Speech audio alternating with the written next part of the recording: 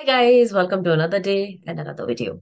And today, again, I don't have a specific MCQ for you. I want to work on the concept of linear programming problem and particularly the dual case, right? So we've discussed what dual is, what primal is with an example in the previous video. And today, let's be a little more specific about it.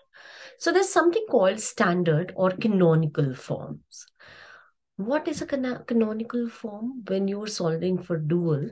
So canonical form is primal,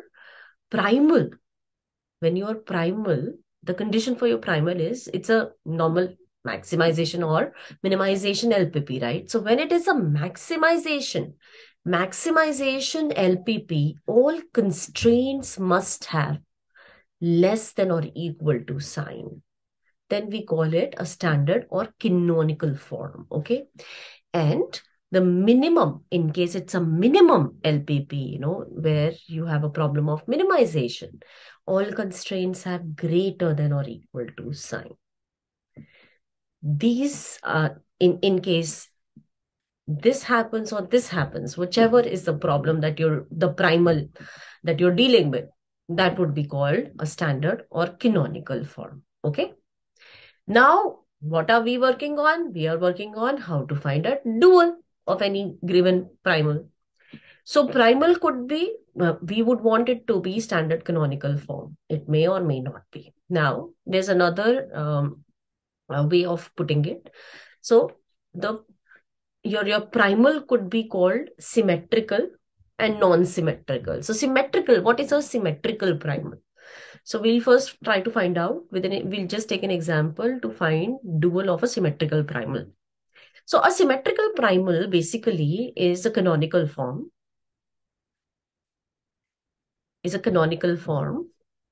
So let me just take an example here. So suppose you have a symmetric primal. A symmetric primal is of the form, say, maximize Z, which is, say, 5x1 plus 9x2, subject to the constraints that you have. X1 is less than or equal to 6. X1 plus X2 is less than or equal to 13. X2 is less than or equal to 8. X1, X2, they are both greater than or equal to 0. So what has just happened is it's a canonical form only, because what you can see is that it's a maximization problem wherein all the constraints are less than or equal to.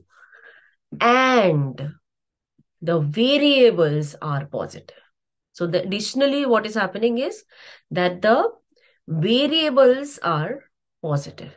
Variables are positive. So that's what is your symmetrical primal problem. Okay. Now for a symmetrical primal problem, the dual is very simple. So dual will be what you will do. It's a maximization problem. So dual has to be, you'll be minimizing. So you'll be minimizing what you have on the right hand side, the constraint, the right hand side of constraint will become coefficient of your dual variables, say y1, y2, y3. So y1, with y1 you will have 6y1. So you have to minimize 6y1 plus 13y2 plus 8y3, because you can see that there are 3 inequalities here. So you'll have 3. So this one is associated to y1. This one is associated to y2. This one is associated to y3. Okay.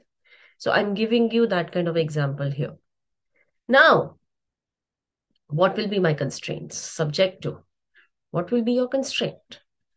So I will first just concentrate on x1. So you have coefficient of x1 is 1. So you'll have y1, 1 into y1. coefficient of x1 in the second one is also 1. So it will be plus y2. So y1 plus y2. You don't have any coefficient for x1. It's 0. So it'll be this. And the right hand side. And on the right hand side, you will have 5. Because that's associated to x1 here, coefficient of x1. Now, you had a canonical form, symmetrical primal, which is, of course, canonical. So, you have for maximization all less than or equal to. So, for minimization, you will have greater than or equal to here. So, this will be greater than or equal to. The second one will be for x2. From the first inequality, nothing. From the second inequality, yes, y2. 1 times y2. And from the third, y3. And this will be greater than or equal to 9, which was with x2, right? Now, the next thing will be that your y1, y2, and y3, they all will also be positive. They all will also be positive. And that is what your dual for the problem symmetrical primal form that we took.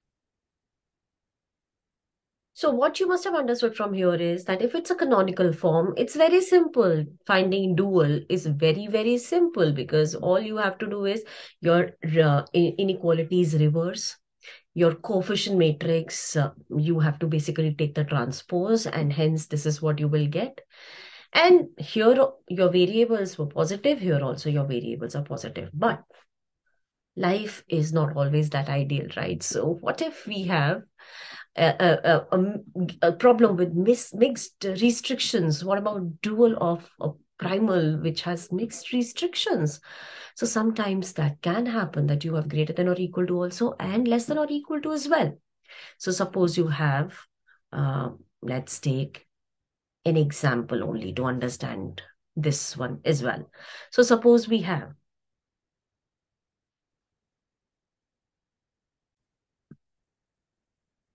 to minimize 10x1 plus 20x2 subject to 3x1 plus 2x2 greater than or equal to 18, x1 plus 3x2 greater than or equal to 8, and 2x1 minus x2 is less than or equal to 6, where x1 and x2, they're greater than or equal to 0.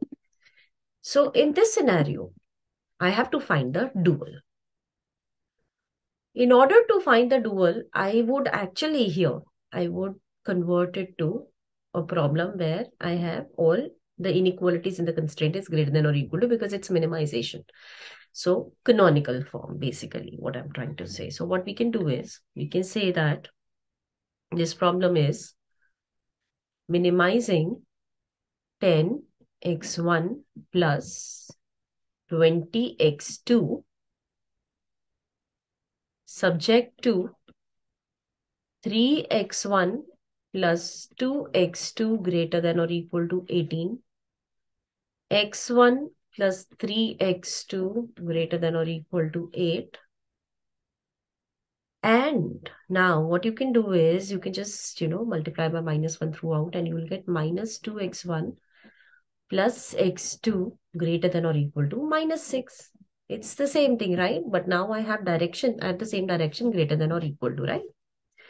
This time I'm gonna, make use of matrix to throw light on this example. So in the matrix form, we basically are minimizing z, which is 10x1 plus 20x2, which could be taken as 10, 20 into x1, x2, that is cx. Basically, you can take it as cx. Okay. And in the matrix form, your constraints subject to constraint, your coefficient matrix of the constraint would become 3, 1, minus 2, 2, 3, 1, right? These are the coefficients of x1, x2, right? x1, x2 multiplied by x1, x2 and greater than or equal to, and the constraint right hand side is 18, 8 minus 6, right? So that's the matrix form.